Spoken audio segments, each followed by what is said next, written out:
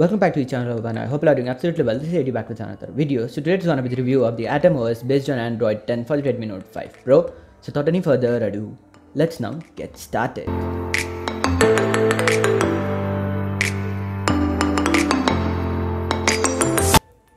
So here is my Redmi Note 5 Pro running the Atom OS. Let me first show you the about device section before talking about anything else. So going into the Android version, as you can see, this is based on Android 10, the latest from Google. That's really nice.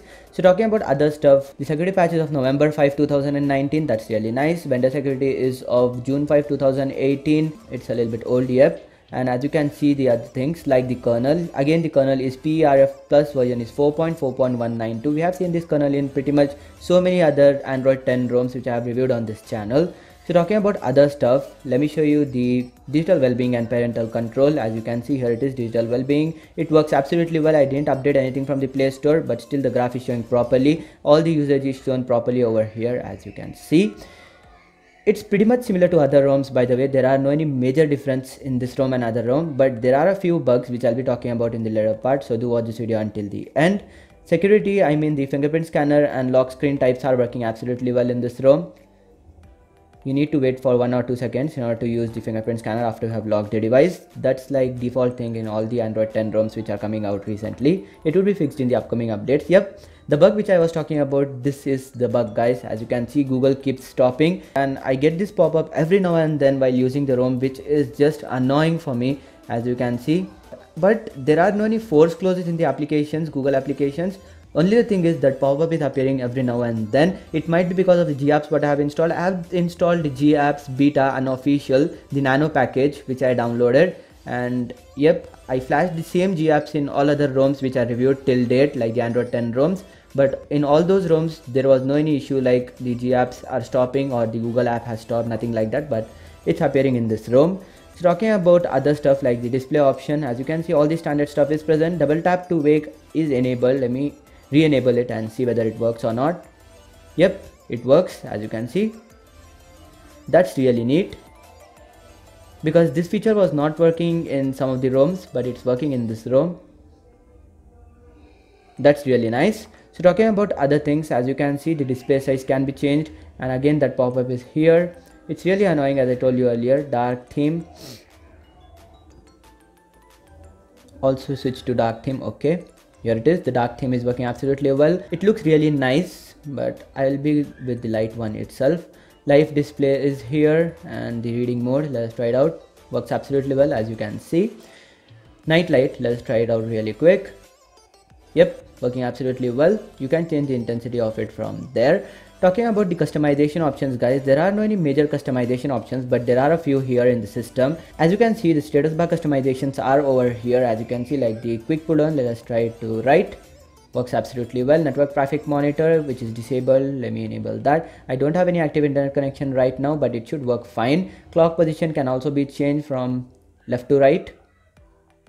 Yep, let me keep it on right. And other settings like the battery percentage. Only the thing which I didn't see working here is the battery percentage. I have already enabled it to next to the icon, but nope, it's just not there. As you can see, nowhere here. Let us try inside the icon. Nope, not working. This thing is not working in this ROM, the battery percentage, which is a major thing for me. As a tester, I need to keep an eye on the battery percentage every now and then while testing the ROM, but that thing is not over here. Instead, it's present in the battery option. Let me show you that. As you can see, here it is. It should have been there in the status bar, but it's not there. It's not working for some reason. So those were some of the customizations, you can say, like not the major ones, but there are a few, like the buttons customization too. Here it is, including the hardware keys, power menu. Here they are. Let me show the power menu really quick. These are the power menu options. Advanced restart option is kinda not there over here. Let us see over here, and I don't think so that option is present in this ROM. Not a big deal, by the way. So talking about the camera application, guys, here is the camera app. This is the MIUI camera app, and it's working absolutely well. Only the issue is the portrait mode. It is also working fine, but sometimes it gives that weird error, like when you shake the device, it gets freezed. As you can see, as I was talking about the error is present over here. It appeared. That's a common issue in all the ROMs. It's not the fault of ROM, I think. Talking about the Antutu results, let me show you my Antutu benchmark scores really quick, what I got the recent one. As you can see, I've got a score of 1,14,831, and those who need more information, pause the screen and have a look at it. Here it is. Talking about the performance in this ROM, guys, performance is pretty good in this ROM. I didn't have any bugs like lags or anything like that in this ROM based on performance, and the app opening times are also fast enough. As you can see, it opens in a blink, and music player is also there. Sound output is kinda good, not the best or not the worst, and it's blazingly fast as per me, as you can see. And talking about the PUBG gameplay, guys, I'm not sure whether it's because of the new update. I recently got a new update today, like 200 MBs or something. I downloaded that, but the HD option is not there in this ROM. That's one of the saddest part of this ROM. HD option is not there in this ROM. The only options available are smooth and balanced, that's it. And on balance it lags a little bit. You will be only able to play PUBG on smooth graphics setting, which is not that great, as the device is capable of playing it on HD, but still that option is not there in this ROM. And I am again telling this, I am not sure whether it's because of the new update or because of the ROM. Most probably it's because of the ROM itself. I need to test it with any other ROM, so I will be doing that in next few days, so stay tuned for that. In a nutshell, the PUBG gameplay was not that great in this ROM. Battery consumption was again similar, 3% or 4% for 1 TDM match or less than that, but it just depends on the graphic settings. For me it matters a lot. I play on like HD graphics, but not with this ROM. So talking about the battery life till now, let me show you my battery states really quick. So going into the battery and the battery usage. When I first booted the ROM, the device was somewhere around 97 to 98% of charge. I used a couple of applications over here. As you can see, some of them are not appearing, by the way. I played PUBG, it says 36 minutes. Nope, I didn't play for 36 minutes. I played for like 3 or 4 TDM matches, and for 1 TDM match it was draining somewhere around 2% or 3%, not more than that. Share it, yep, I used for 18 minutes to transfer a couple of files, and there it had drained somewhere around 8% of battery. YouTube again I used for 25 minutes plus, there it had drained somewhere around 5% of battery. Camera I used for 10 minutes, and there it had drained, I think so, like 2 or 3%, not more than that.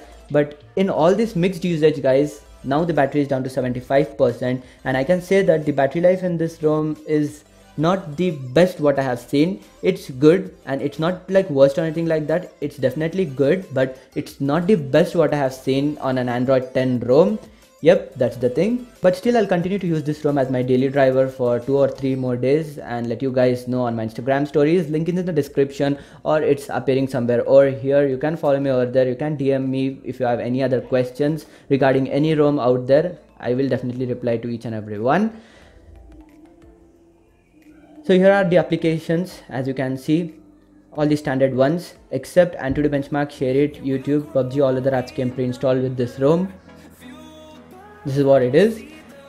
So guys, this was a quick little review of the Atom OS running on the Redmi Note 5 Pro. So that's pretty much it for this video. If you liked it, please give it a big thumbs up and do subscribe to my channel for more videos like this. Also do follow me on Instagram and Facebook. I'm active over there. You can ask me any questions regarding tech. This is all about technology 24/7. Signing off for the moment. You guys have a great day.